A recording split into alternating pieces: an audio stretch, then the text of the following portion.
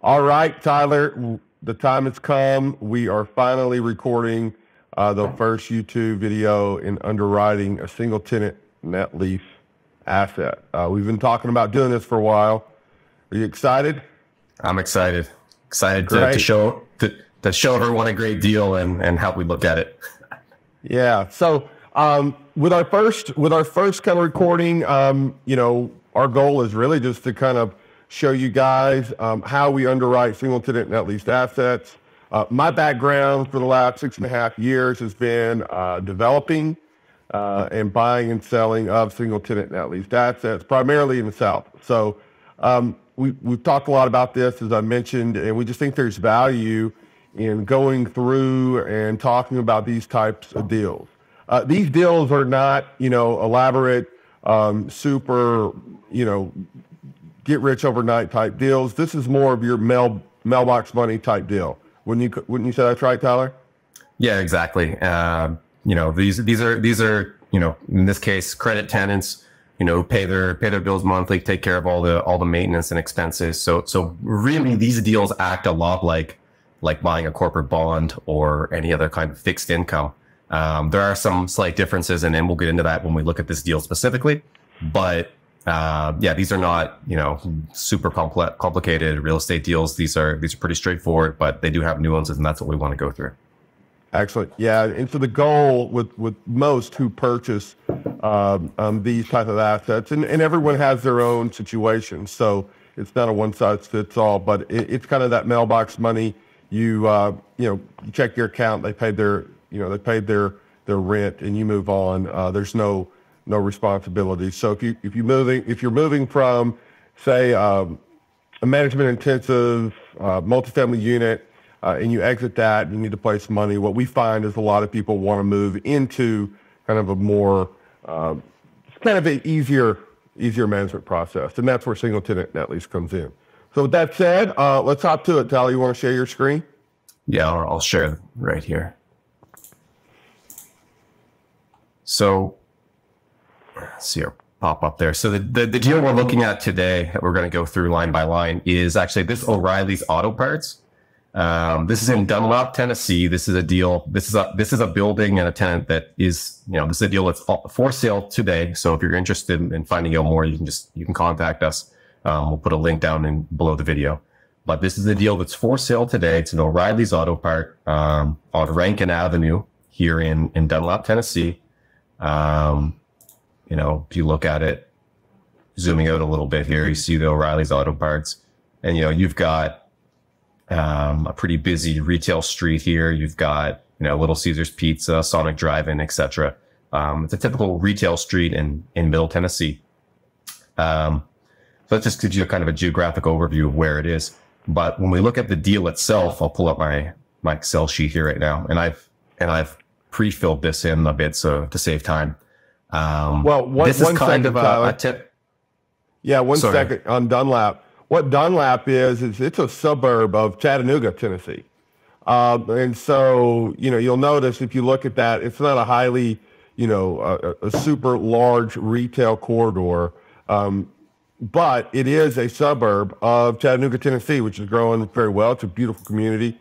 Probably about an hour and a half, 2 hours from Nashville, where I'm located. So it's important to just kind of know that. I mean, not every asset class is going to be, not every single tenant net lease asset is going to be in a large town. A lot of these are scattered out through smaller communities and suburbs. So as you can see right there, you got Chattanooga. Where's Dunlap on there?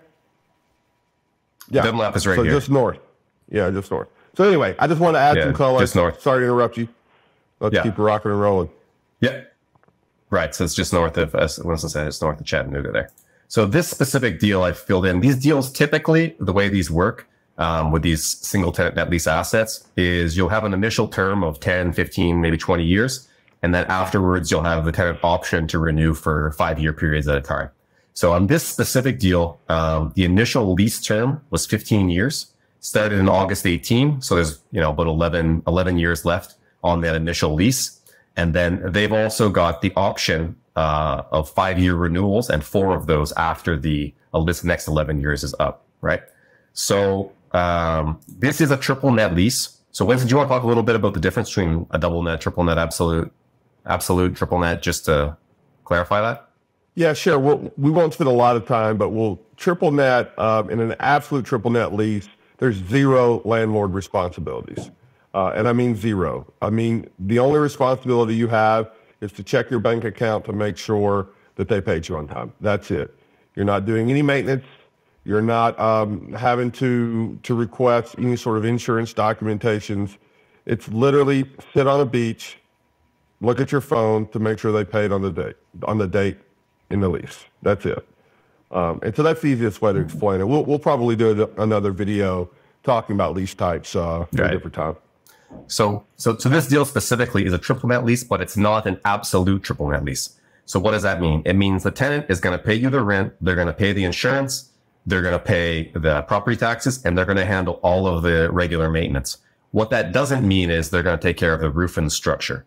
So because of that, we need to slightly modify the way we look at this in Excel to include a small reserve each year for that eventual time when you're going to have to do maintenance or replace the roof or do maintenance on the structure. So that's a key thing to remember is when you're looking at these deals, whether it's a double net, triple net, or absolute triple net, it's going to affect your cash flows down here below. So you need to know that. Yeah, and it gets a little confusing. I mean, some people would even call that a double net lease and not triple net. So that's why, we don't want to spend a lot of time going over those nuances. But good job pointing that out, Tyler. Okay. And the other thing that's really important on this lease, and you always have to pay attention to, is whether it's a corporate guarantee or a franchise guarantee. And if it's a corporate guarantee, what is the credit rating of that corporation? Because that will directly play into what the value of the lease is in comparison to, say, an equivalent corporate bond. So in this case, it's a corporate guarantee. It's O'Reilly's, the corporation that's guaranteeing this lease. So, they're on the hook for making all those payments. And I've already gone and looked this up. You can look it up on the S&P ratings website. The corporate rating for O'Reilly's is BBB. So we'll be using that down below to help us discount the cash flows from this lease. And then a few smaller details here. This building's 8,000 square feet. It's on a 1 acre lot, and we've already kind of looked at that geographically. So let's start here with the acquisition. So the asking price for this building, for this property, is just over $2 million. And the first year rent is just over 100,000. So that's what they're doing is they're selling this at what we call a 5.1% cap rate, which is basically the first year rent divided by the selling price. This building is being sold at, or this lease is being sold at, they basically 5.1%, which is the net lease divided by the price. No, do we think that's a good price, a bad price? Is that what the market's asking? That's pretty typical what the market is asking today for this type of asset. But as we'll kind of look at here in the Excel sheet, we may not totally agree with that price. And also it's going to depend on, the investor's needs, whether that's a good price or not, if they really need to. Yeah, Winston. No, just wanted to point out, the price is the net operating income divided by the cap rate. And that's how they got to the $2+ million there. So just want to make sure that was clear. Yeah, exactly. So if you look here, we're first going to look at the operating cash flows, right? So we're first going to assume that we pay the price they're asking and see what kind of return we would get. And then later we'll look at what price we think we should pay for this asset. So if we assume we're going to pay the price, let's assume we have 1% closing fees. Our total cost is going to come in about $2,040,000 for acquisition. And we look at operating. Our year one NOI, or our year one base rent is just over $103,000. Here's that capital reserve we were talking about. We don't have any maintenance costs, but we're going to put $2,000 a year in capital reserve to cover any future roof expenditures, and that's going to get us down to our net cash flow. This particular lease doesn't have a yearly increase in rent. What it has is a year 11, and then after every renewal, if they happen, it goes up 6%. So because we're already in year 4 on this lease, at year 7 of our analysis, which would be year 11 of the lease, we're going to have a 6% bump, and then we're assuming 6% bumps at each of these years. So if you look across here in your cash flows, you can see that starting in year 7, you have a 6% bump in the base rent, and then it continues from there all the way across, right? So those are our cash flows. These are the cash flows that we're going to be analyzing from the lease itself. Now, the next thing we need to look at, which is the other component of how to value this thing, isn't just the cash flows and the probability that they get paid. It's what's going to happen when the lease is up. So for this type of scenario, we're assuming we're going to get to year 11 when our initial lease is up, and one of 3 things are going to happen. One, the tenant is going to renew, and they're going to, add that 6% to their rent, and they're going to keep paying rent, and we could potentially sell the asset at that point. That's scenario 1. Tenant renews and we sell. Scenario 2 is the tenant leaves, and we need to do some kind of modification to the building in order to get it ready for a new tenant, and then that new tenant will come in and lease, and then we'll sell. And then scenario 3 is, the nightmare scenario where the tenant leaves, the building is completely unusable by any other tenant, and we just need to knock it down and put up a new structure that we're going to lease to a completely different style of tenant, and then we'll sell the building. So that's the worst case scenario. And each of those 3 scenarios, and this is why, and Winston can talk this probably better than me, but this is why location is so important. Because if you have a great location, the probability, first of all, the probability that your tenant doesn't renew is very low. And secondly, the probability that if your tenant doesn't renew and you can't easily adapt it to a different tenant is also low. So if you're in a great location, this third scenario will almost never happen. But if you're in not a great scenario, maybe you have a really weird building, it's not something that's easily released, then you have to take into account that third scenario. So it's not reasonable to look at the market and say that the market, O'Reilly's are selling at 5 caps all over the country, and you buy an O'Reilly's at a 5 cap. It's not reasonable, because if your location is really good or really bad, you need to adapt your purchase price up or down based on the chance that when the tenant leaves, you need to totally tear down that building and put up a new structure. So it's very important to analyze properly these 3 scenarios. Yeah, and no, great job, Tyler. You're 100% correct. One thing to point out is that a building, you're not really buying the building, right? A lot of investors, they want to go and get on the roof of a single tenant net lease asset that they're buying and check the roof and do all this stuff. You're buying the paper, right? You're buying the fact that O'Reilly's is paying you every month for, in this case, 11 plus years. But the building does matter, because the building comes with it. And so, as we're pointing out, what will be the usability should things go bad, with this tenant. One good thing with an O'Reilly's building is it's pretty open, right? There's not a lot of rooms and not a lot of walls internally. It's just kind of an open shell that they've put shelving in and kind of some counters, and that's it. There are other assets that are far more specialized, medical office, for example. So good job on pointing that out. I would say there's a fourth option too, which is everyone's dream, Tyler, is that you buy one in a market, maybe a larger market, say Chattanooga, and the growth expands so much to where the value of the dirt underneath that O'Reilly's or Subway or whatever then becomes more than the value of the triple net asset, right? So there is maybe a fourth scenario or other scenarios, but these are the most common ones. The one I just said is a dream that everyone wants, but few get. So, yeah. Great.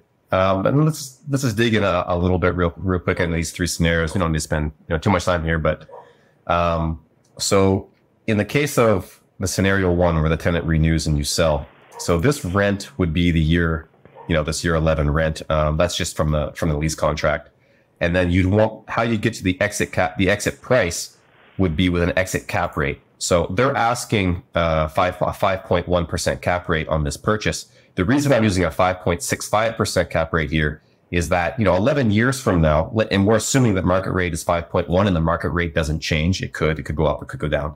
But assuming the market rate doesn't really change, we should still increase the cap rate that we use on the sale, because the building's going to be older. You know, it's not a brand new building. It's an older building, and, you know, it's got a bit of wear and tear. Typically, what I see in general underwriting practices is 5 basis points per year. So you should age your cap rates by 5 basis points a year. That's not a hard and fast rule, but that's a kind of a typical underwriting procedure. So I'm doing that here, you know, 11 years at 5 basis points a year. The exit cap rate will be 5.65%. You've got some selling fees, and your net reversion at that point in scenario 1 is about, you know, $1.95 million. In scenario 2 with the adaptive reuse, you know, we've got an 8,000 square foot building. I'm assuming, you know, in order to get this building up in shape for a new tenant, you're going to spend maybe $75 a square foot. That's debatable. But you want to kind of get an estimate on what you think you would spend for an adaptive reuse of that building. And then with all that together, what you end up with is a 1.68 million net reversion value. And then in this worst case scenario where you need to knock it down and do a whole new building, I'm spending, you know, $250 a square foot to build a new building. And then I lease it out. And in that case, I'm only, you know, making $450,000 at that point. And then I basically, with those 3 scenarios, I have to decide, you know, what's the probability of each one. Now, for this analysis, I've decided, you know, 70% for scenario 1, 20 for 2, and 10% for 3. And that all needs to be, you know, that's all debated. You need to look at the market. You need to, you know, come up with an estimate that you think is reasonable based on what you see going forward there. Do you want to add anything to that, Winston, or you think any of these numbers should be changed? No, I think every situation is different. Every market is different. And so this may change depending on the market or where we are in the cycle, right? So today, we're recording this. There's a lot of change going on in cap rates with interest rates. You know, the list price on here, the list cap is at a 5.1 cap. You know, a lot of people are getting debt at a higher rate than that number, right? So these things can change, but in regards to the probabilities, I think that those are some good percentage points. I maybe even put scenario 3 at a lower percentage point than that. And again, everyone's different and everyone's situation is different. Some people want to buy and hold forever. Some people want to hold on to it for a little bit of time. So I wouldn't change that. I wouldn't change that much. Okay, just to show how this works, right? You can see the net reversion value with these probabilities is 1.75 million. If I was to, as Winston suggested, maybe lower that scenario 3, you know, 80-15-5 instead, you can see how that's now gone up to 1.83 million, right? So because we give a higher probability to the tenant renewing and a lower probability to a rebuild, we're using a higher value on the reversion. So that makes, you know, that means we're assuming our investment is worth more. So if you come down here, basically, when you get down to the analysis part, we've entered all of our cash flows and all of our assumptions. You get an 11-year pro forma that looks like this, right? You're going to output 2 million. You're going to have, you know, 100,000 or so a year in cash flows up until the last year where your net reversion is about almost 2 million. And if you look at that on an IRR, for an IRR, that's only a 4.33 IRR. So the IRR in this case is actually less than the asking cap rate. And the reason for that is, one, because the rents don't increase very much, but mainly because the reversion value we're using includes the probability of an adaptive reuse and the probability of having to rebuild, right? So when you see a cap rate, for example, of this one in the market at 5.1%, that's not actually directly comparable to, say, a bond yield. If you were going to buy a bond, maybe it says, you know, the yield is 5.1% and the cap rate of this asset is 5.1%. You can't just compare those directly. You actually have to do this type of analysis to see what the IRR is for the real estate asset. And the IRR is directly comparable to a bond yield. So just, you know, just so that's clear. And then down here, I've gone and looked this up today. Actually, today I think it changed a little bit. This was yesterday. It was 6.02. I think today it's 6.00. Just change that. But a triple B corporate bond today, in today's market, is trading at a 6% yield. So just so we're clear here, if you were to buy this at purchase price, you'd have an IRR significantly lower than a corporate bond, which probably has more liquidity than this asset. So apples for apples, it doesn't look very good, although there may be scenarios that have to do with tax deferral or other scenarios where it would make sense to buy this at this rate. But just comparing it, if you had the cash in hand and you could either buy a corporate bond or buy this asset, you'd probably want to buy the bond at this price. Taking that into consideration, if we have a 6, what do we think you should buy this for if we were doing this apples to apples comparison?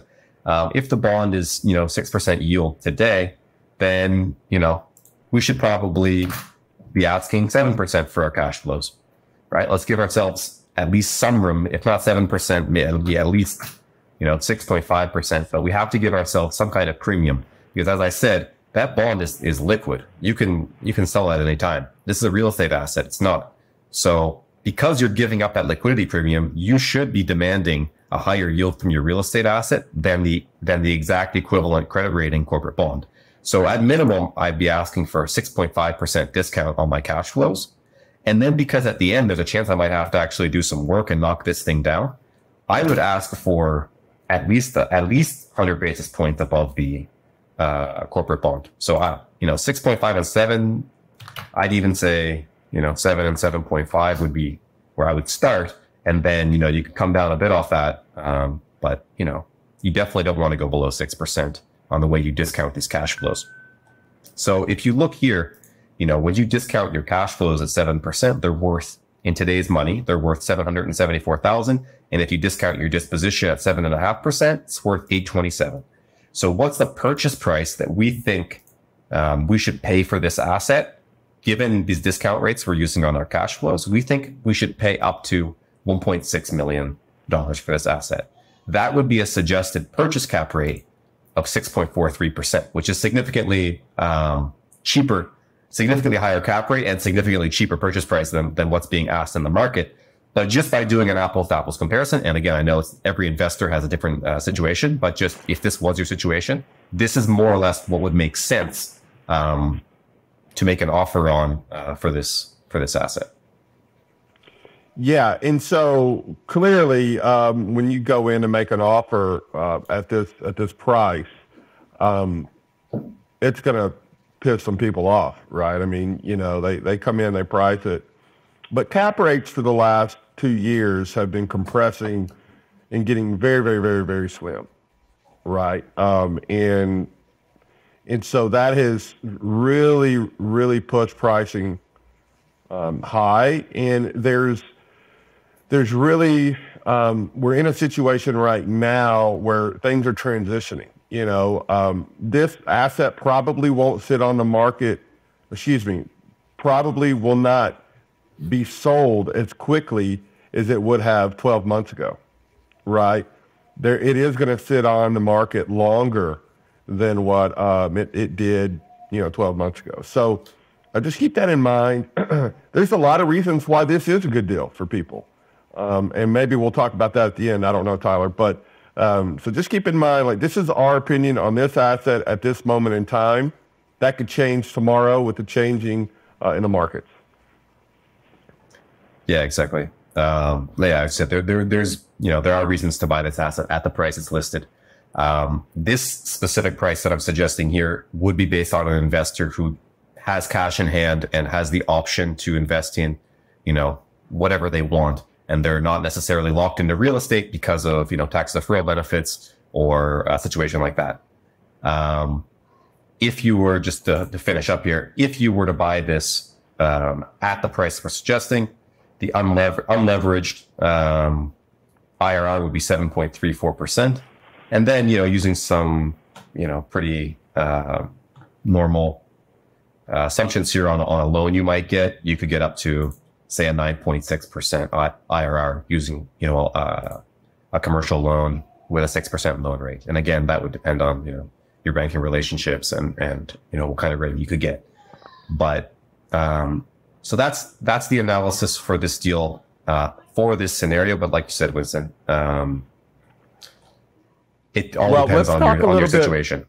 Yeah, let's talk a little bit about the levered though, because we spent a lot of time on the unlevered, and my experience has been a lot of folks are using leverage, right? I think that's going to, change a little bit, over the next several months. It already has been changing, but let's talk about the leverage situation. A lot of people they don't want to spend, put down $2 million. They want to leverage that at the bank and try to chase that higher yield.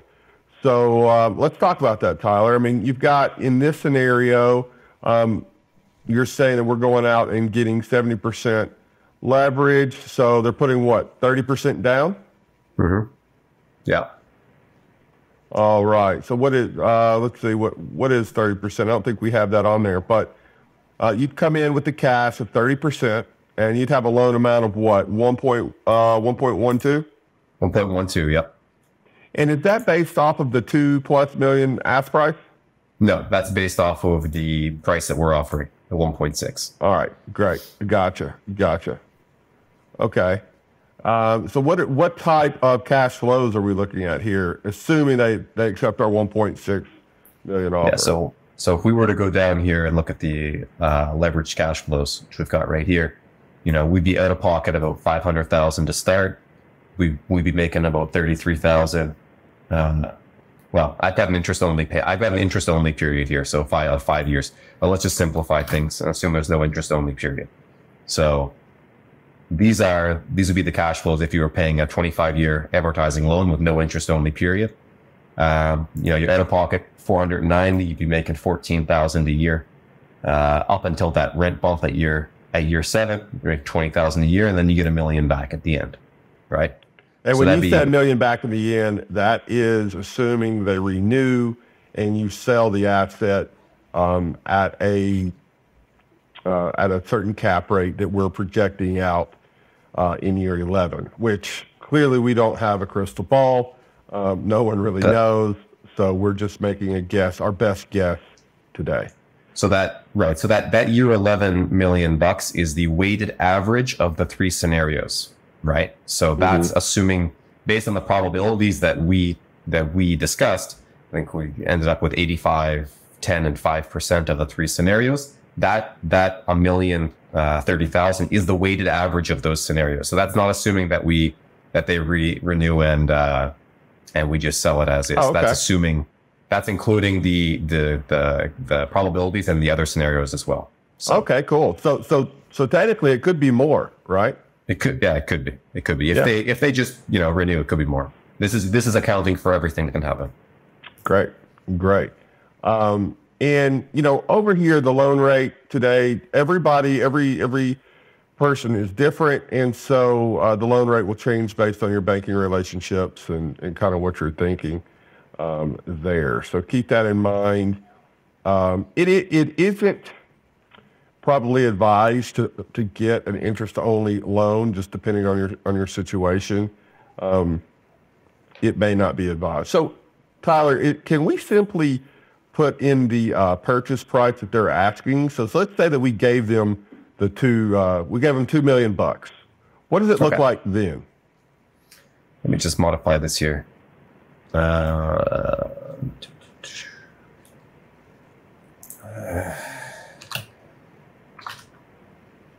No. Actually, if I do this at 5.1, it should be pretty close. Let's do 5. I'm just messing with the numbers until they get to where we want to be. So there's no real. So don't do this at home, folks. Yeah. Last try. I'll get there this time. 4.75. Okay, so we're pretty close. Yeah, let's say that's where we go. We go in and we instead of a 5.1, we offer a 5.2 cap. Fantastic. Right. We got a little bit of a deal there. Yeah, so we're offering nearly $2 million bucks, right? In that case, the levered IRR is horrible. Why? Because money costs more than this asset produces today, right? So if we have a 4.68% IRR, unlevered 8.6%, well, guess what? We just made our investment a whole lot worse.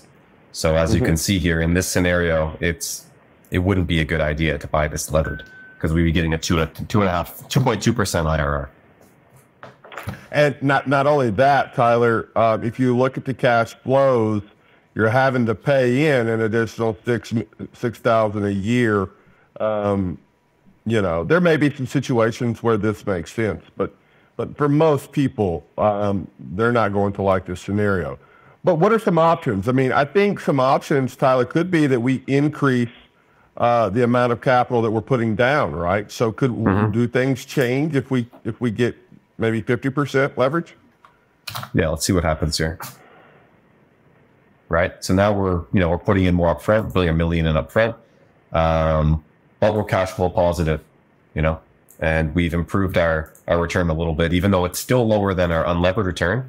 It will always be lower than our unlevered return because our cost of capital is higher than the unlevered IRR. But it's a better scenario for someone who maybe needs to stay in real estate, wants to close on this asset, wants to be cash flow positive. Something like this is something that could work. Yeah. So let's talk a little bit about who may do this deal. I mentioned earlier someone moving from a multifamily asset, for example, selling it. Those guys have been getting super low cap rates. So maybe a California investor who owns multifamily assets, they sell their property, got a crazy cool cap rate, and now they need to place capital. They have a 1031 deadline, and you know what?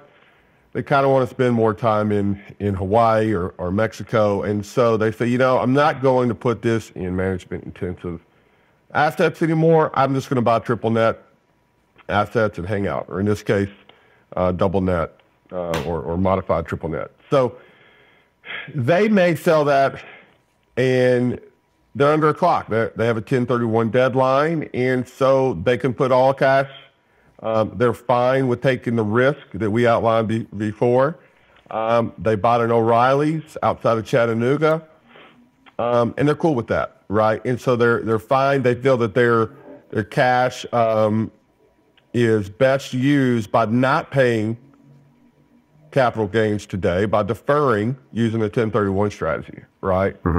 So there are other benefits, and you'll have to talk to your CPA about it, but there are other benefits than just what we're showing here, right? That are tax benefits and reasons on why someone may still choose to purchase this asset. Another point is just someone who's got maybe not all of the cash, but maybe they have $1 million in 1031 money. And they say, hey, I can go out here and get 6% today. I have just enough that's 50%. I can take 50% leverage. And guess what? I'm going to cash flow. That's going to add another $24,000 bucks in my pocket. And what we're showing here are the reversion possibilities, right? So there is a high chance. I mean, most people that I know are not doing a reversion calculation in their analysis.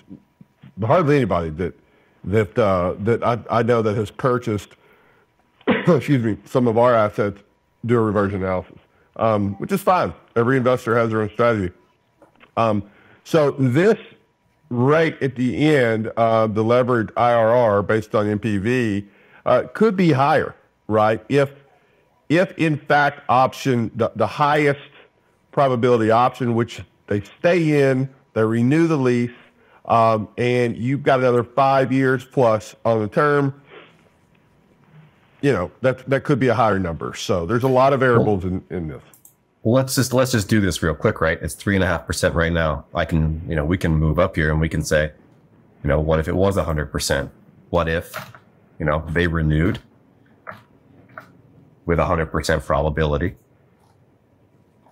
right? Let's bring that purchase price back down to, 2 million or so. And now we're at 4.12, right? Mm-hmm. Yeah. So, in that scenario where they renew, their returns are higher than 3.5. They're 4.12%. Yeah, and just keep in mind, even though it's lower than that 5% unlevered, that person didn't have all cash to go out and buy it unlevered. They had to use leverage to purchase the property, and then there could be tax benefits either through 1031 or other tax benefits as well. So yeah, it all depends on the investor. Well, great job, Tyler. Anything else? No, I think that's it for this one. As we do these in the future, we can look at a variety of different scenarios. But for this specific investment, I think that's what we wanted to show today. Well, I don't know, Tyler. If you're an investor today, do you buy, sell? What do you do? What do you do? Depends on the opportunity cost. Depends on what else I can do with the money. Yeah, there's always a reason to buy and there's always a reason to sell. It 100% depends on your personal situation. Good answer. I think it's very important to remember that each individual has their own situation. So we try to look at every individual situation and make the best decision for that individual. So good job, Tyler. I think you did a great job on this first video. We're going to try to do these on Tuesdays, right? Yeah. One video per week. Yeah. Maybe some changes, slight changes. And if you guys, or if there's anyone who's actually watching this and want to see something or change or have any comments, let us know. Thanks, Tyler, and thanks everybody else. All right. Thanks, Winston. Cheers, guys.